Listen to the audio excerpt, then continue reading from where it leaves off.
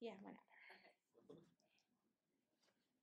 All right, everyone, welcome to RelaxCast. This is our fourth RelaxCast that we've recorded so far, and we have Miss Tracy with us to talk about mindfulness. So what is mindfulness? So mindfulness is a state of being like aware of your surroundings. It's about being like present in the moment and really thinking about like what you're doing as you're doing it. Okay. So how would someone practice mindfulness or meditation? There's a couple different ways that people can do it.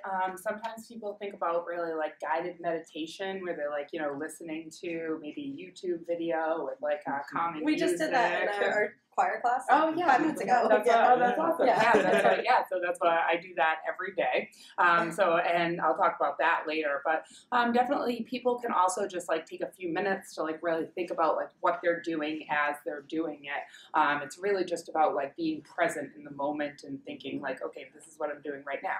Like right now I'm doing a podcast with Dylan and Jess. Yeah, I feel like in like our daily lives we're so caught up in what we have to do next that we're never in the moment. Exactly. I should be in this podcast.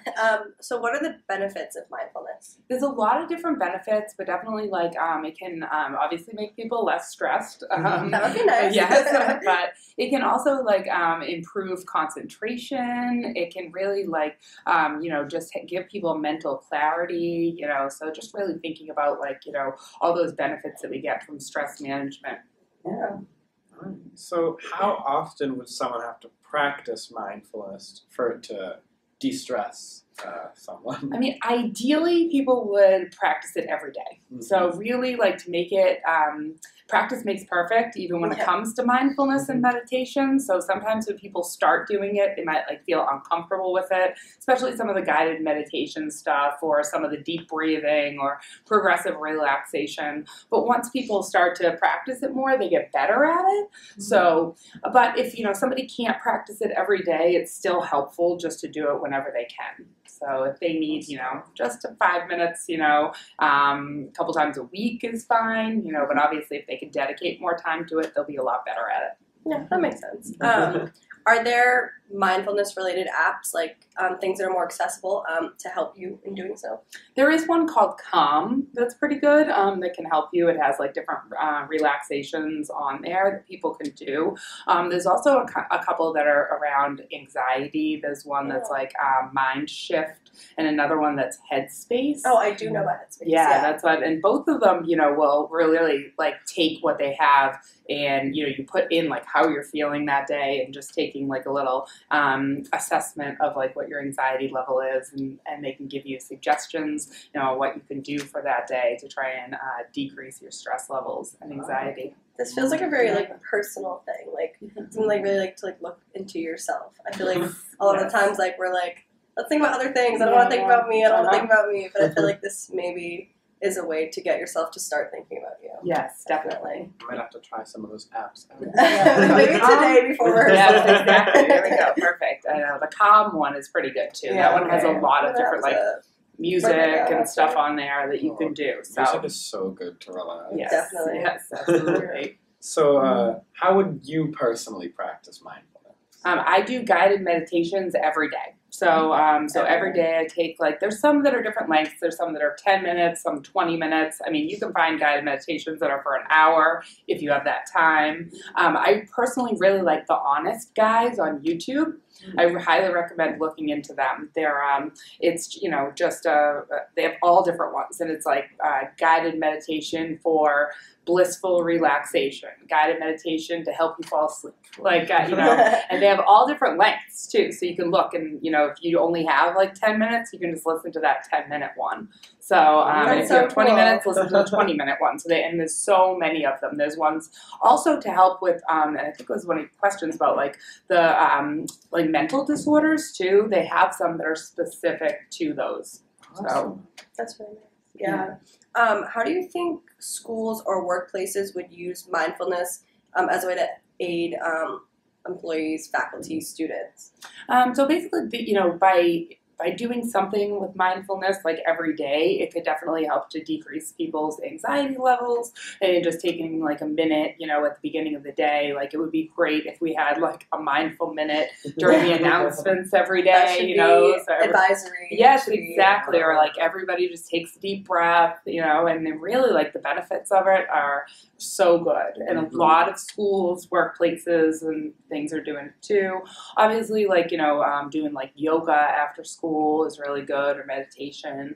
Like if anybody, you know, yeah, it would be great to have like people do yoga, you know. Yoga, Miss McKinnis's podcast. That's right. Yeah. Yeah. So yeah, excellent. Yeah.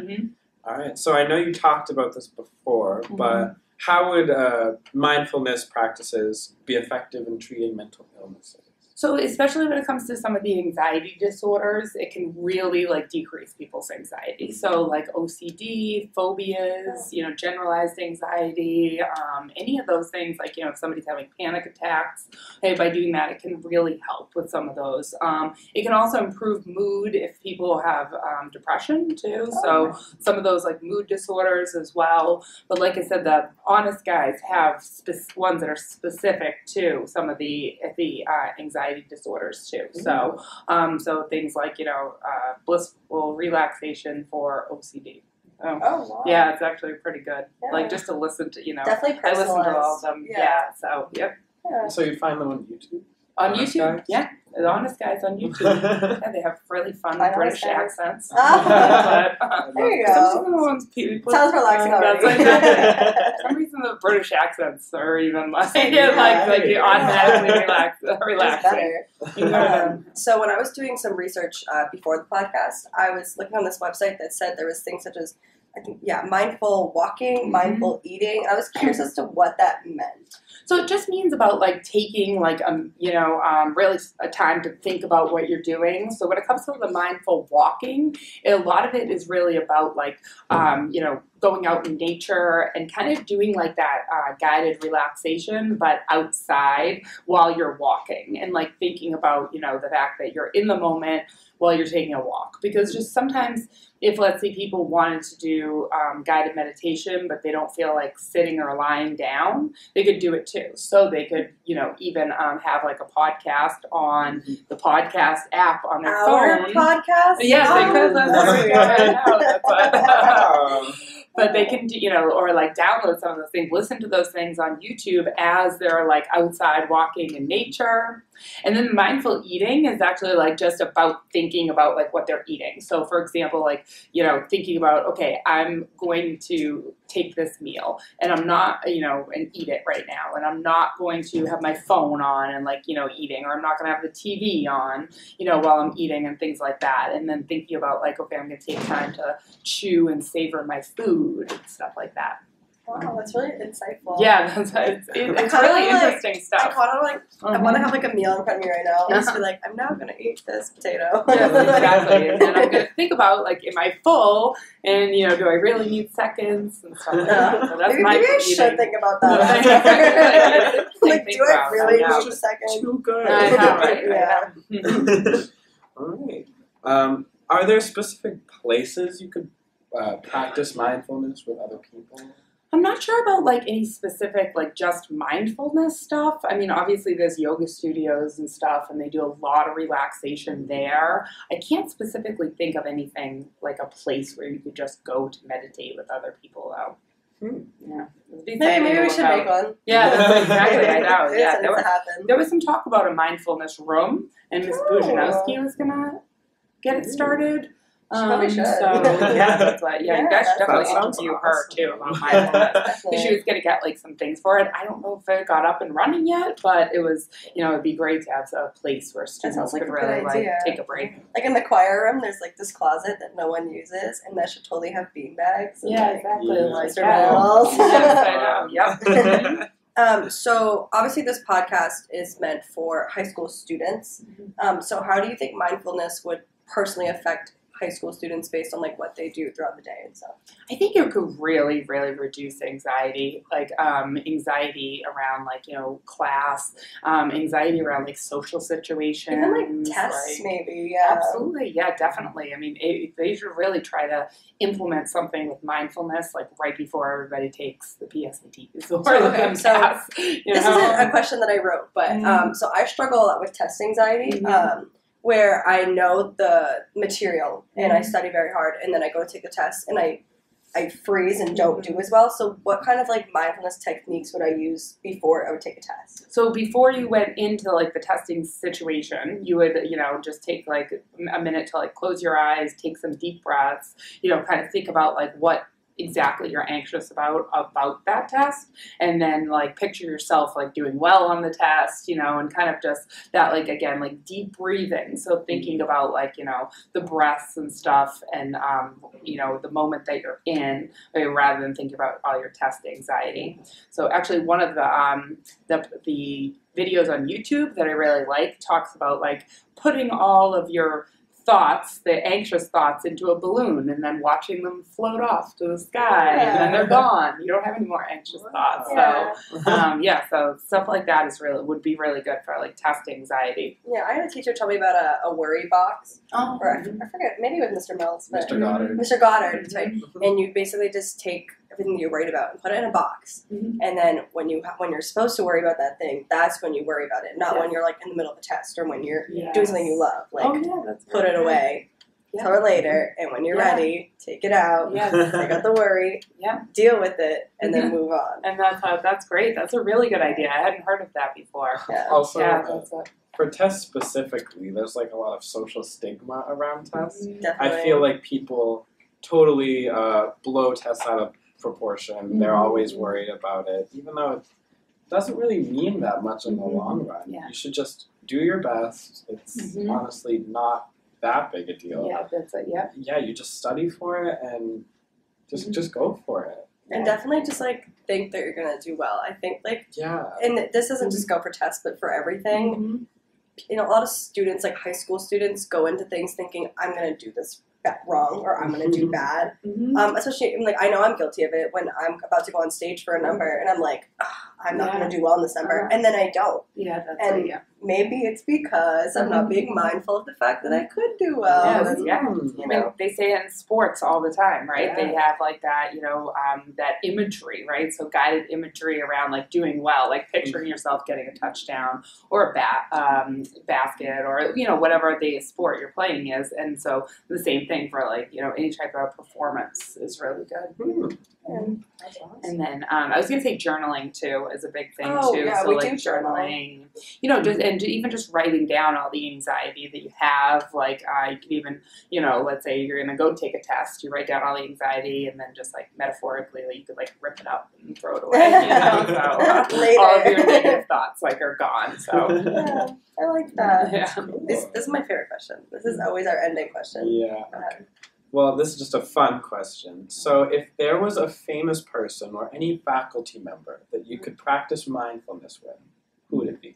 Oh, that's a good question. I mean, I'm going to have to say, like, I can't specifically think of a famous person, but if it was maybe, like, somebody who was already, like